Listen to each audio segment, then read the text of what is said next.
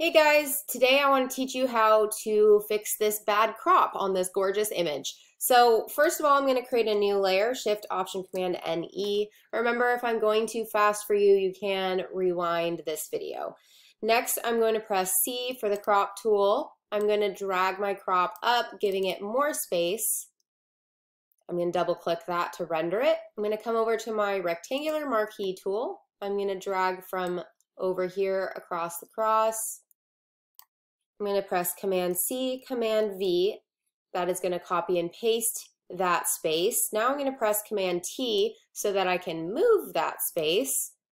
And I'm going to move it right there, double click, and I might actually bring my crop down a little bit, just right there, double click. Okay, so now we've got this funky double cross looking thing, right? Okay.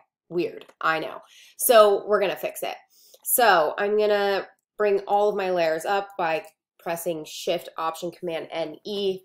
And now I'm going to grab my tool, my patch tool, and I am going to drag around this seam right here and just drag it down.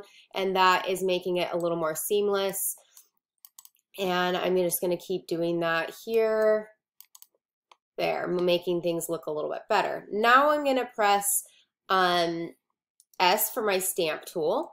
And I'm going to come in here. I'm going to stamp from over here. And I'm going to press Option, click to sample from this area. And then now I'm going to click with my mouse and replace this area. Now, it's looking better, okay? We're doing good. But we have a extremely soft brush going on here. So what I want to do is I want to press E for erase. I'm going to erase right here, and I'm going to press S for stamp again. I'm going to harden my brush. I have taught this in other tutorials if you would like to learn that. And I'm going to option click up here and then drag across to make a different type of line. Now you can see that the sky has a little bit of seam right here, so I'm going to soften that brush again if my computer allows me to. Okay, super soft brush. And I'm going to option click, and I'm going to say just change that little space right there. So now you can see that we have like a funky seam right here. So I am going to option click here and just change up that seam. And now we have a cross with some sky above it. I'm going to show you the before and after. You can do this by clicking the eye on your background over here and holding down the option key.